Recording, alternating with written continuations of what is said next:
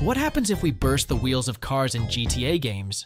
Firstly, in GTA 3, when we shoot at a car's tire, there is no explosion animation, and there is no change in how the car drives. Secondly, in GTA Vice City, when we shoot at a car's tire, the tires burst and affect the car.